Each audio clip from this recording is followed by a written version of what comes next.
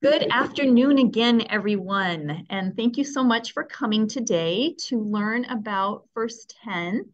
For those of you who I might not have met yet, I'm Leanne Larson, and I direct the Early Learning Division in the Maine Department of Education.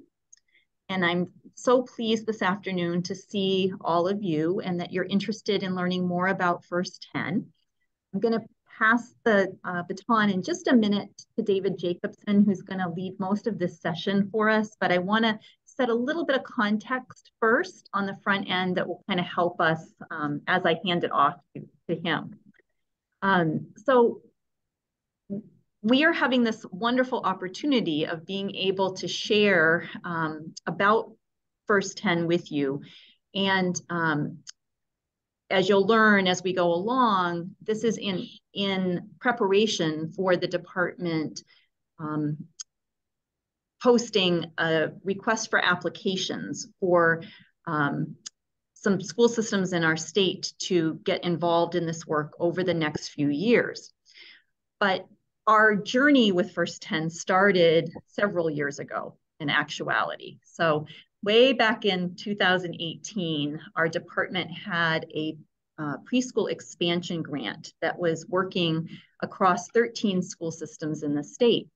And one of the pieces that we were really excited to be able to work on with those school systems was looking at models that would help the school and the community to work more collaboratively together to improve both the transitions for children and families as they're coming up through their preschool years and into the early elementary grades, as well as the alignment of programming. And so our team at the department did some work sort of researching what are some of the models that exist. And one that we came to that we felt like was a really good fit for us in Maine is the work that EDC has been doing related to First 10. At the time, it wasn't actually called First 10. It was referred to as B3 or P3. And David will, I'm sure touch on that a little bit more.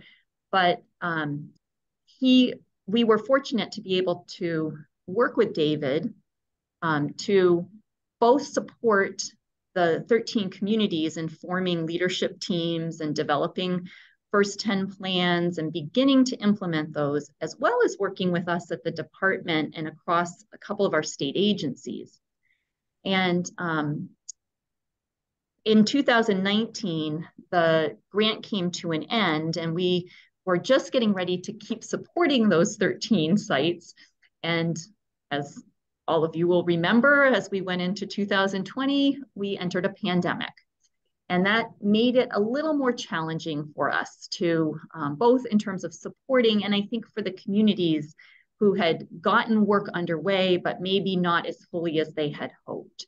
And so we've been waiting for a little while to be able to kind of get back on track, get things up and going again.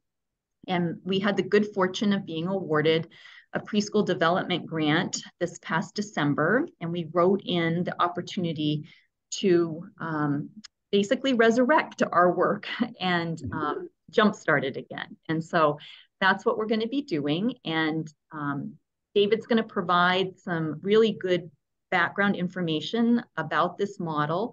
And then we'll talk a little bit about what to expect in the RFA that we're hopeful is going to be coming out in the next week or so. So with that, I'm going to turn things over to David Jacobson, and he will lead us forward.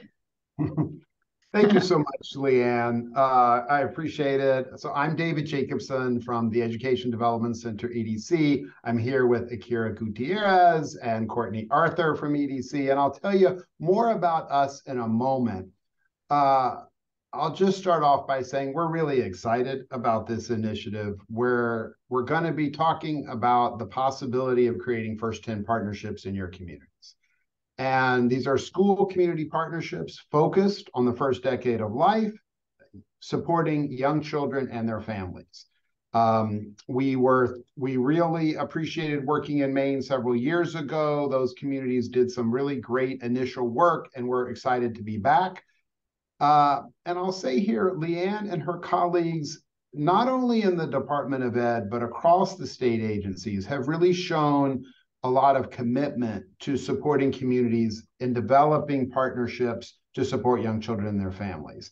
And they've kept this work going. They've continued to work on this.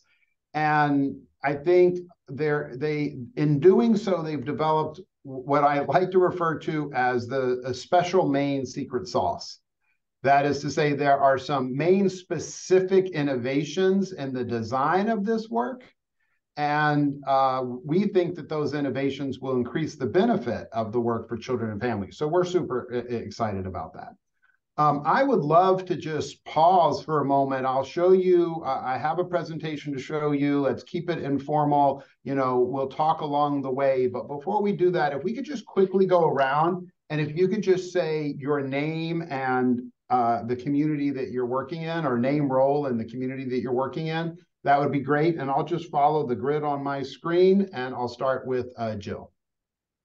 Hi, I'm Jill Bartash. I'm the curriculum director in SAD 17, which is the Oxford Hills region. Great. Welcome. And Jane. I am Jane Osborne, and I am helping RSU 9, Mount Blue Regional District in grant writing. All right, great. Thank you, Jane. Kate. My name is Kate Friend. I'm a social worker at Camden Rockport Elementary. Okay, great. Welcome, Christina. Good afternoon. I'm Chris Braga, and I am a school board member in RSU 20, Searsport, Stockton Springs. Great. Shanna. Hi, I'm Shauna Crofton, and I'm the Director of Teaching and Learning in Yarmouth. Okay, Yarmouth. Welcome. And Tenny. Hi, I'm Tenny Spiegel. I'm the principal at Searsport Elementary School. Okay, great. And Nicole? Hello, I'm Nicole Chaplin. I work for Kennebec Valley Community Action Program. I'm a program director overseeing our partnerships with public schools in Somerset County. In particular, I'm here representing MSAD 54, which is the Skowhegan area. Great, thank you, Nicole. And Jessica. Am I introducing myself? Sorry that I'm Oh late. yeah, just name, role, and community. All right, I'm Jessica Berry. I'm the Assistant Superintendent and Special Ed Director at St. George MSU. Sorry for being late. No worries at all. Welcome, Jessica. And Akira?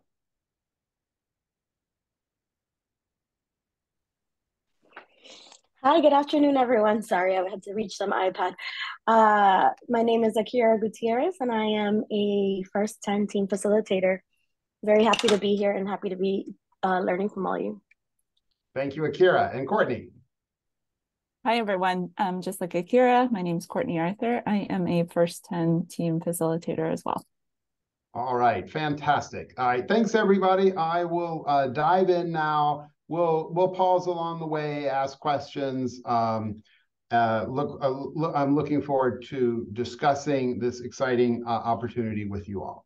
So Akira, Courtney, and I work at the Education Development Center, EDC. We are a mission-driven nonprofit organization focused on education, health, and expanding economic opportunity. And we work with a large team of colleagues across the United States who have expertise in early childhood and elementary school care and education. And that's very helpful. We draw on that expertise as we do this work in First 10. So I think by way of introducing First 10, it's helpful to think about three big ideas. The first is that research supports a community-wide approach to the first 10 years, meaning bridging early childhood in K-12 education and bridging education, health, and social services. The second big idea is that innovative communities across the country, both communities that we've studied through applied research, as well as the approximately 50 communities that we've supported through our First 10 and Transition to K work, together have really created a roadmap.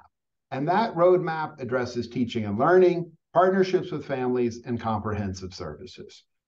As you know from all of your work, some communities, some initiatives focus on teaching and learning in classrooms, others focus on partnerships with families and comprehensive services. We really focus on all three. Our reading of the research is that all three are important.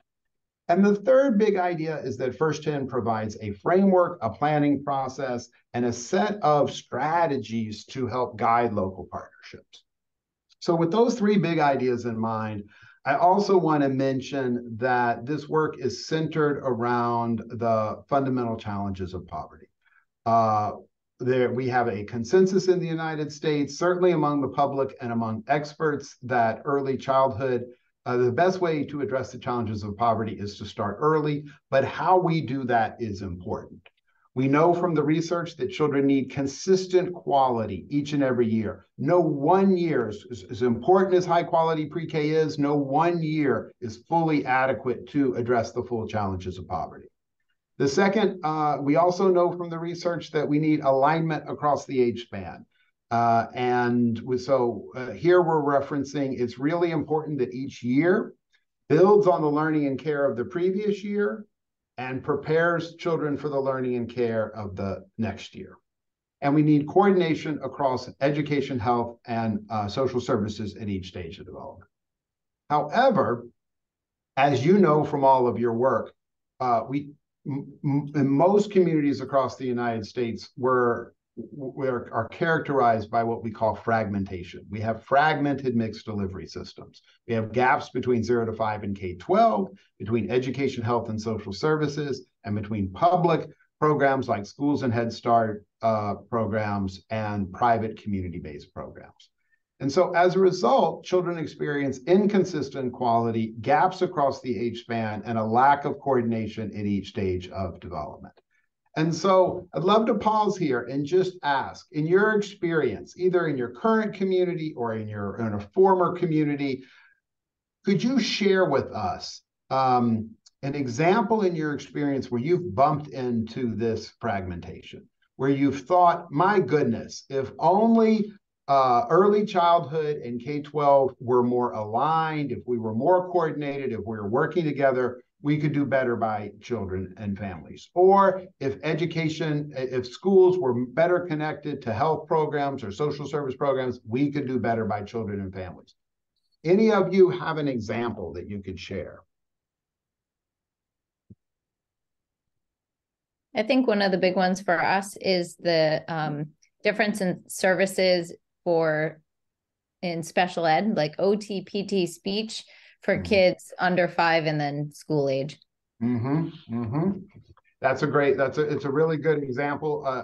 Jill, when we worked in Maine before, several of our communities tried to really tackle that head on. And that I remember very distinctly those concerns being raised then as well. So that's an important challenge to tackle.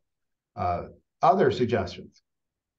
I think the wraparound supports that come with that early childhood. So like family engagement and education and, the whole team coming together to talk about a kiddo when they come to kindergarten or, elementary school, that kind of stops. And then the school is their team instead of the school and all those community providers. Right. So they essentially lose that really important care and structure. And that is a common concern, and you're going to see that your colleagues at the state agencies have begun to or have the same intention. That is to say, really want to help address that same problem. So I think you'll find that this initiative has your name on it, Jessica. Any other examples of fragmentation? Okay, those are great ones. I'm sure you've all bumped into this in your experience, and so let's move on. So as I said, as a result, children experience inconsistent quality, gaps across the age span, and a lack of coordination at each stage of development. So there are really two movements nationally that are working to address this fragmentation and bridge these gaps. The first sometimes, as Leanne mentioned, sometimes goes by the name of P3, prenatal through third grade, or birth through third grade. And the idea here is to work on improving quality at each stage of development and alignment across the years, and particularly across this gap between early childhood and K-12. So this transition to kindergarten moment is a great opportunity to really begin knitting the two systems together. And the second movement goes by the name of community schools in K-12 education, sometimes integrated student supports. We call it comprehensive services in early childhood. Head Start has done this since its founding. And the idea here is to use schools and preschools as hubs to connect children to services. And so we at EDC have been supporting these two movements for many years. I've been deeply involved with these two movements, both from a research perspective, doing applied research and sharing it with other communities, and supporting states and communities. And so back in 2017, I received a grant from the Heising-Simons Foundation to do a study looking at communities that were implementing both of these movements. And I talked to national leaders, I interviewed 18 communities, and I ended up focusing on these and did extensive site visits at most of them. And in 2019, I published a report called All Children Learn and Thrive, Building First 10 Schools and Communities. And this is where I first proposed the First 10 model, and I'll share that brief version of that with you in just a moment. And this study is available at first10first10.org. Your fingers are going to want to write TEN, but that won't get you there. It's first10.org. And so I'll share the model with you in just a moment. I'll quickly say First 10 has been growing since then.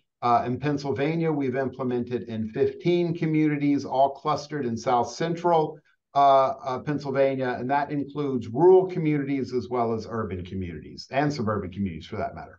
In Rhode Island, we've worked with 12 mostly urban communities, first on the transition to kindergarten and now graduating to First 10. In Alabama, we started with one rural community and one urban community, and are expanding to an additional 19 communities this fall. In Michigan, we have been working with 6 communities, several of which are rural across the state, and are adding an additional 6 communities in a month or two.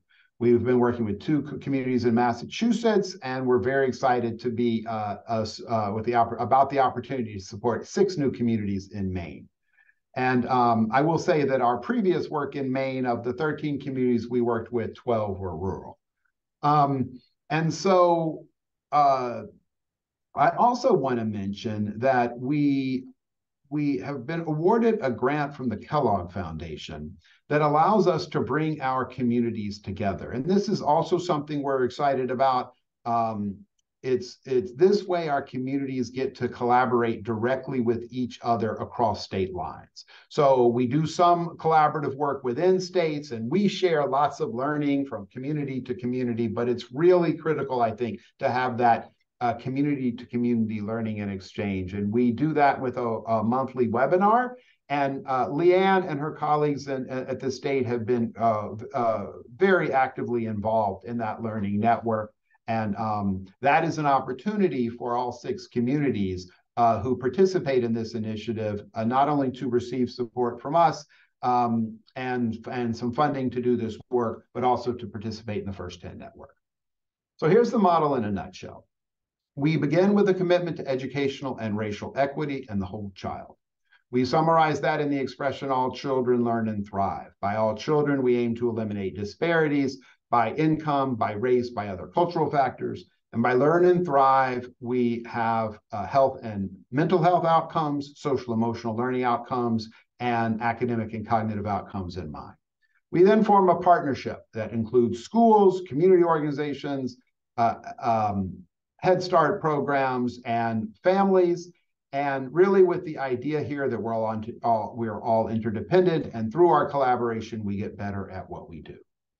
And then we implement 3 broad strategies. And what I'll say to all of you is that these strategies will be familiar to you. What I think is distinctive about First 10 is that we implement these strategies across the early childhood elementary school continuum. So really, with a partnership of elementary schools and school districts working with early childhood programs, we implement them as part of a coherent plan and drawing on the evidence-based practices pioneered by First 10 communities. Pioneered and implemented and developed by First 10 communities. And so the first strategy is to collaborate to improve teaching and learning. And a good example of our work here is a comprehensive transition to kindergarten plan. So all of our communities implement a comprehensive transition to kindergarten plan that includes activities to support families and children throughout the transition. Lots of good creative ideas. Our last network meeting, all of our communities were sharing spring activities around how to support families. So great stuff happening there, some great connections with libraries, but also a lot of substantive joint professional learning across community-based preschool teachers, Head Start teachers, district pre-K, and district kindergarten teachers. And so that's really become a signature piece of First 10 is that joint professional learning in small communities, in larger communities. And really what I always hear is that a little bit of magic happens when we do that. That is to say, those kindergarten teachers can't believe they haven't been collaborating with pre-K teachers, and pre-K teachers can't believe they haven't been collaborating with kindergarten teachers, sometimes even within the same school, and certainly, across programs. So that's an important piece of the work. Just quickly, since I know some of you represent districts and may want to share this with some of your district colleagues, the research on the transition to kindergarten is really positive. This is a big, nice study, 250 schools, 1,000 children. Rigorous methodology showed that the more preschool to K transition practices that our pre-K preschools do and our pre-K educators do, really a lot of really important benefits at the beginning of kindergarten. And what folks will tell you is that, there we go, had a little tech problem there. What folks will tell you is that, obviously our kindergarten teachers care very much about frustration tolerance, social skills, conduct problems, learning, positive approaches to learning. So this is a gift at the beginning of kindergarten. Likewise, a second study, this also rigorous study, almost 1,000 schools, 17,000 children, show that the more transition to K practices we do at the beginning of the kindergarten year, the higher our academic skills at the end of the kindergarten year. So this is obviously a gift to first grade teachers, but more importantly to the children and the rest of their education careers. So there's a little bit of research for you on the importance of the transition to kindergarten. The second broad strategy is to coordinate comprehensive services. And here, this is about improving referral systems, deepening partnerships with health and social service agencies. And we have had a lot of luck in our communities getting started as kind of an initial strategy with what we call school-connected play and learn. So this is taking off the tried and true play and learn group model. Many of you have probably participated in these. We bring together caregivers and their children. We sing, we dance, we read stories interactively. We do crafts and art and maybe some cooking. We build trusting relationships between our facilitators and the caregivers. We always integrate some caregiver learning. I'll talk more about that. We implement these as a series rather than a drop-in, and we really emphasize connections among peers, health and social service agencies, and schools. So around the health and social service agencies, that's why this is part of one way that we coordinate comprehensive services. And this is also an opportunity to begin developing good relationships with school staff. So when we can, we do these at schools, and regardless, we'll have kindergarten teachers or elementary school principals visit our Play and Learn series, provide a warm welcome. We're so looking forward to seeing you in a few years. Read a story, and by the way, kindergarten registration starts in March. So we have found these to be a great starter activity. There's an example of a virtual play and learn. We're now back to doing these in person. And the third broad strategy is to deepen partnerships with families in culturally responsive ways. This is about doing outreach to culturally specific groups, elevating family voice, developing partnership structures. And it's also about a good starter activity here is to launch a community-wide parenting campaign. And the department will give you a menu of possibilities, or will give participating communities a range of a menu of services that support these kinds of parenting campaigns. We have found these to be very effective in reaching families and in pulling the community together around a common campaign and building a common language of parenting in the community. Just as one example so many of our communities use is called The Basics. It's 5 parenting principles: maximize love, manage stress, talk, sing, and point, count, group, and compare, explore through movement and play, and read and discuss stories. For each, there's videos, a texting service, etc. Again, I think regardless of what approach you use, the idea is to get everybody in the community to really promote the principles of your message. And that's what we have found to be so powerful.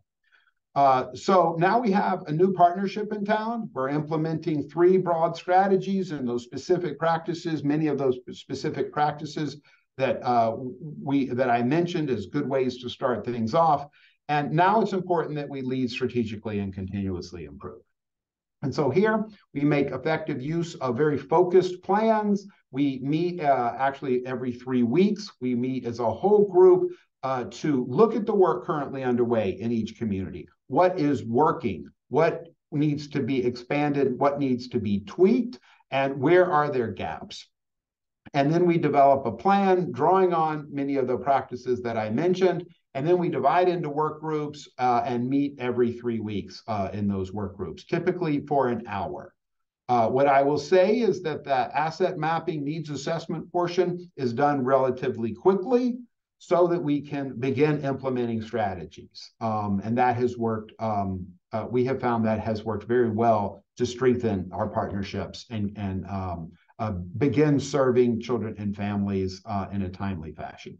Every plan includes implementation benchmarks to help monitor our progress. And so that's the first 10 framework. That's the model. And I have a few more slides to tell you about the specifics of this initiative. But why don't I pause for a moment and see if there are any questions. Any questions about the model, any of those practices I mentioned? Any of that?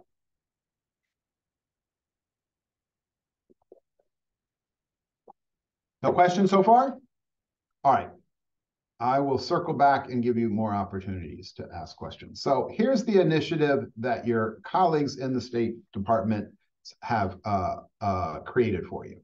So one key element that we're really excited about in Maine is that each community school, each school that participates in this effort, we'll call a first 10 community school, is going to have an outreach coordinator.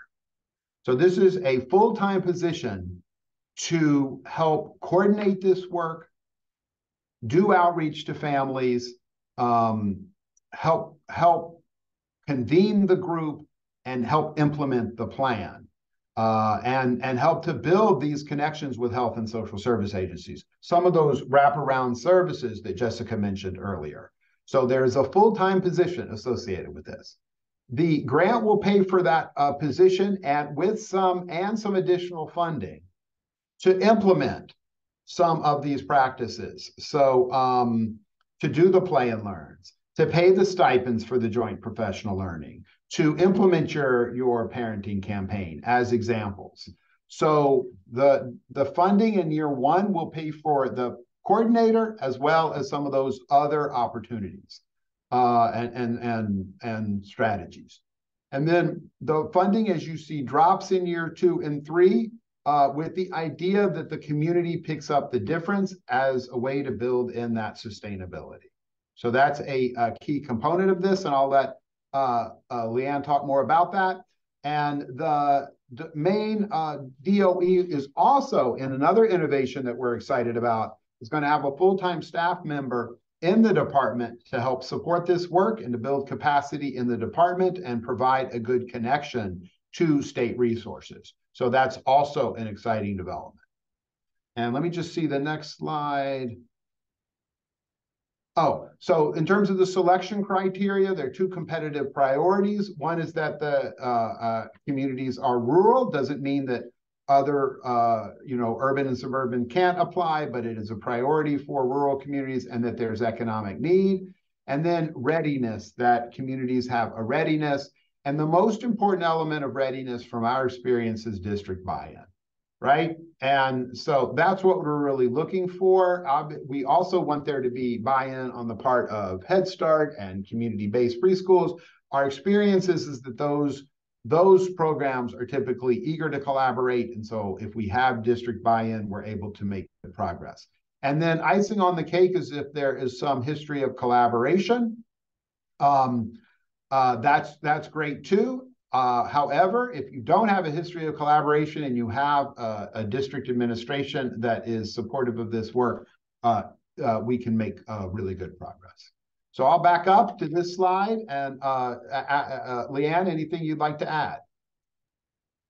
No, David, you did a great job covering it. I would just say that I think, in our first iteration with First 10 in the 13 communities that we had worked with, having a dedicated position was something we heard from many of them was one of the pieces that just was kind of missing for them. They had wonderful leadership teams, and that will still be a constant in the model moving forward because this is a collaborative approach.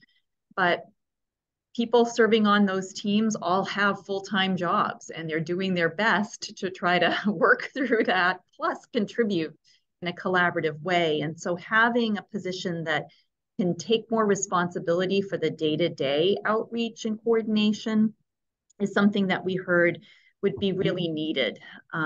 We're also, though, very cognizant, when we have opportunities through grant funding to support projects like this, we want to be able to help the local levels get positions established, but we also want those positions ideally to carry on beyond the life of the grant. So we're sort of stair-stepping down that support over the course of 3 years so that in the first year, the support's there totally financially for that position. In the next year, we're thinking probably about half of it would come from the grant. And in the third year, probably about a quarter of it. One of the things we'll work on over the 3 years is helping you to look at other resources that might be able to fill that gap. There are, other funding strategies that can be employed, and sometimes it can, it will come through something that the school system might have, but sometimes it comes from community providers who have resources. And so maybe it becomes a position that's funded jointly within your community. The other piece that we also felt really strongly about that David mentioned is having a dedicated position in our office, someone who can reach out, help provide support and technical assistance. Certainly EDC is going to be doing a lot of that, but on a day-to-day basis, we want to make sure that our pilot sites are feeling supported. We also want to make sure that we're connecting this work with other initiatives that have similarities across our state. So some of you may be aware of what's called First for Me, which is another granting opportunity that's actually coming from the Department of Health and Human Services. It will fund up to 5 pilot sites this year. It's focused very much on the birth to school entry span, which makes it a little different from First 10 that continues for a longer period of time. But it has many similarities. And so as that pilot is rolling out, and for the First 10 pilot is rolling out, we want the position in our department to be coordinating with the position at the Department of Health and Human Services and making sure that we are sharing resources and combining efforts when it makes sense to do that.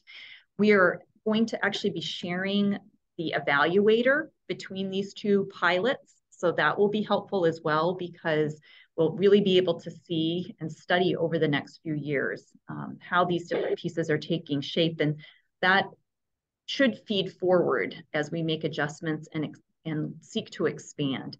And then, of course, we also have a community schools effort in our state. And I know that we have granted in the past some small grants to a few schools to get that work off the ground. And so we want to make sure that we are also coordinating there. And so lots of really positive efforts, I think, underway. And as David said, you know, there is a competitive priority for rural schools, but it doesn't in any way preclude any school for applying for the opportunity. That will come down more in the end if we have an abundance of applications, and it will provide a few extra points in those applications. But we don't want to discourage anyone who is interested in applying for this. And the other thing I'll say, because once we get into once the application is posted, then I can't really talk to you anymore during that period, which is always a challenge for all of us, trust me, because I wish I could. But the application itself we're trying to be very deliberate in making it pretty straightforward. So there's really 5 questions, I think, that we're asking folks to answer, a short budget to put together, and starting to think about who's going to be on your team and some assurances from team members about their participation. So it shouldn't be a really arduous kind of an application to put together. We want to make it manageable.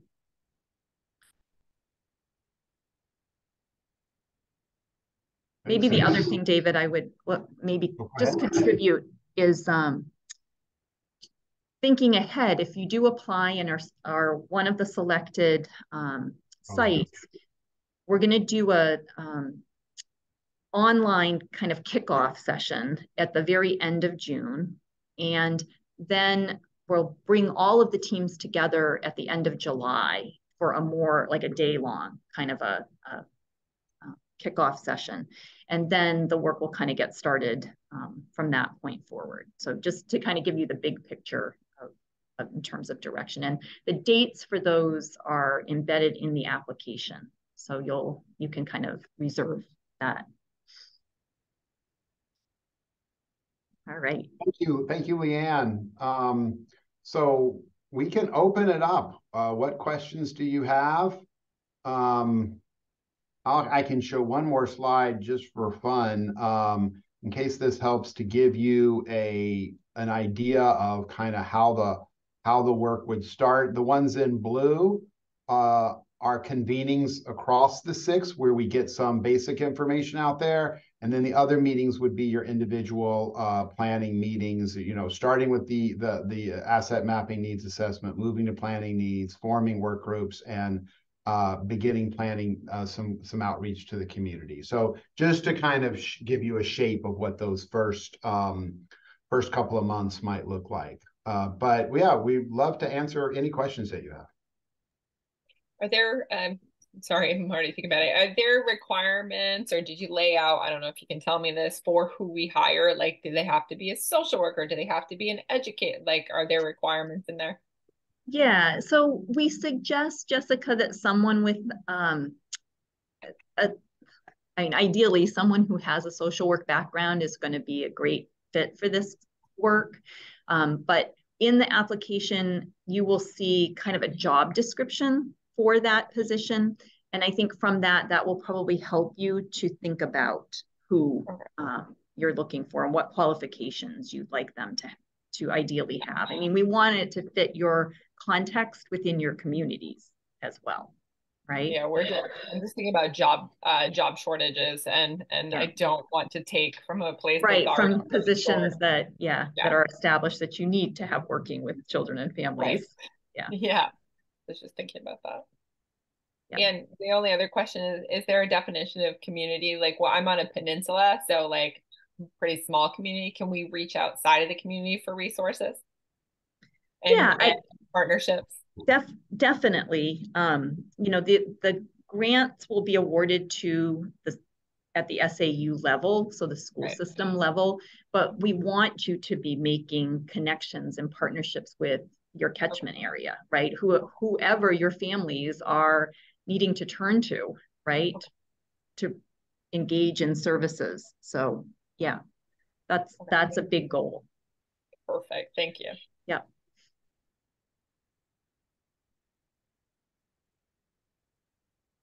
We had a community in the earlier iteration of this up in the northern part of the state, and some of their partners were an hour away in the city. You know, and those were the partners. So yeah, we're on a peninsula, and you don't have a choice. You have to go off to get what you want. So I just want to make sure we can merge with the other communities. I mean, we have a strong community feeling, but we certainly have to leave to go get what we want. Yeah. So that's great to know. Yeah. Any other questions about how this would work? Can I just ask a general question? Sorry, I have lots of questions because I'm doing some of this work right now. So when I think about, I get worried about this, Leanne, you brought it up, like when these positions end and budget season is set forth, I mean, guess what, not because my superintendent isn't lovely, but if they have to look and cut something, it's going to be that extra. So I'm wondering if this model, I'm really interested in looking at the research and support because it really is pairing with some things I've been looking at. Have you ever looked at it going to a community, fully community driven, but provided to the school? So that's like Penquist, if they had Head Start or CDS, if they had a person, they were the boss of the person, but they sent them to the school to work and do this. Like, have you ever looked at having it funded by like a community driven concept?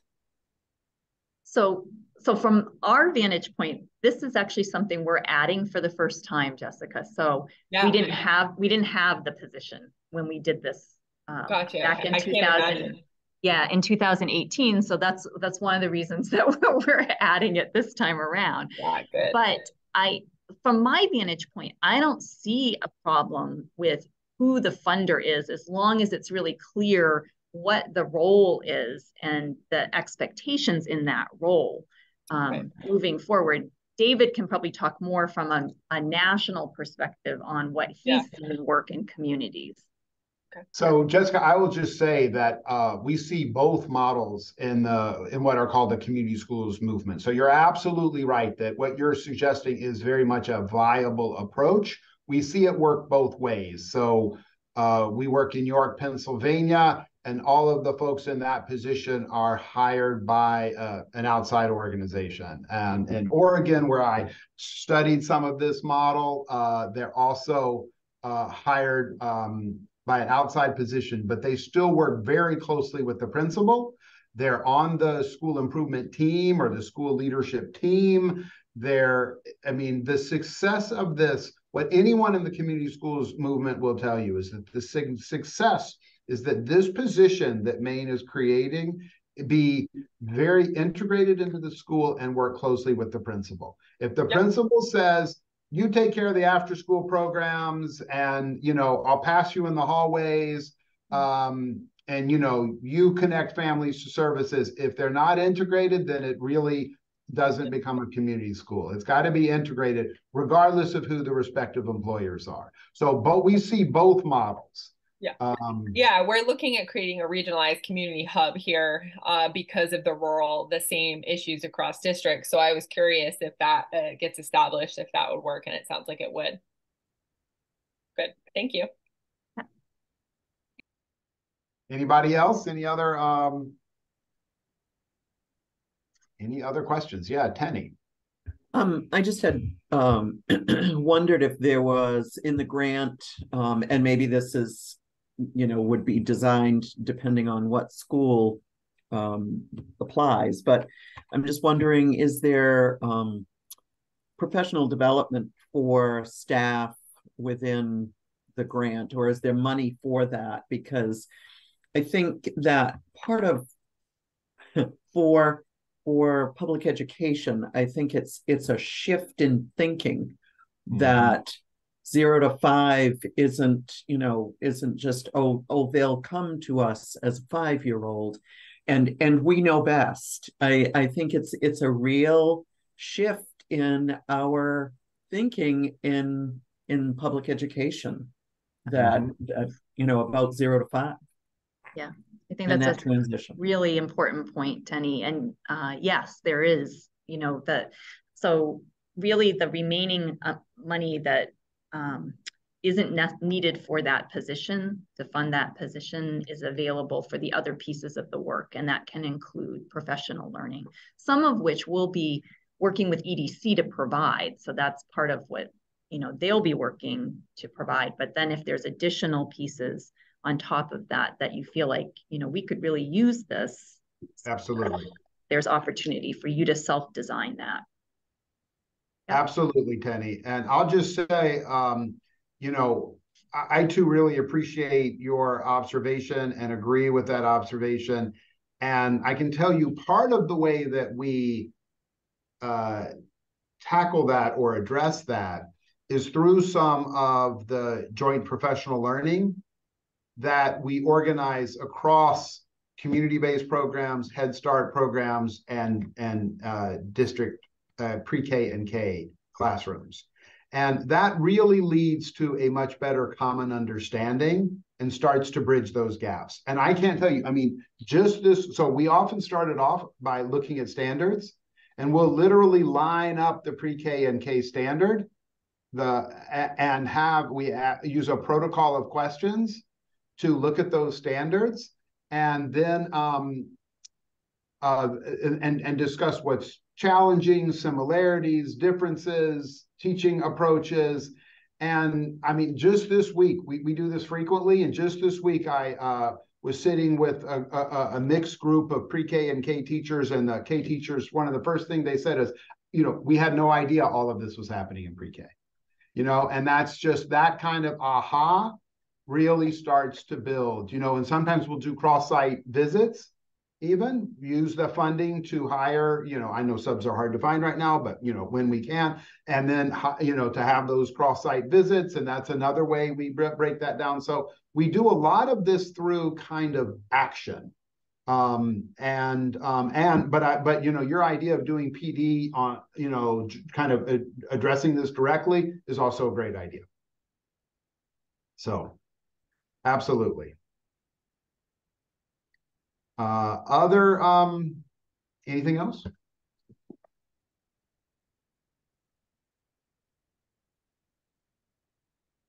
All right, well, I'm happy to, if anybody has individual questions from my side, I think you're allowed to ask Leanne questions on her side until you can ask until that RFA gets posted.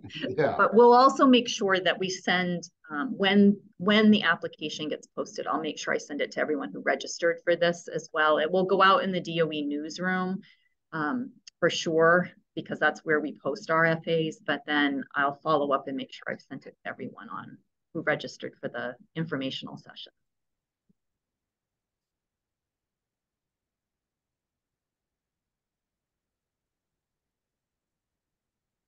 And I'll put our website in the chat just in case you want any more information. Thank you all so much. Pleasure meeting you. We encourage you to apply. Hope this is a good fit for your community. Thank you all. Thank you.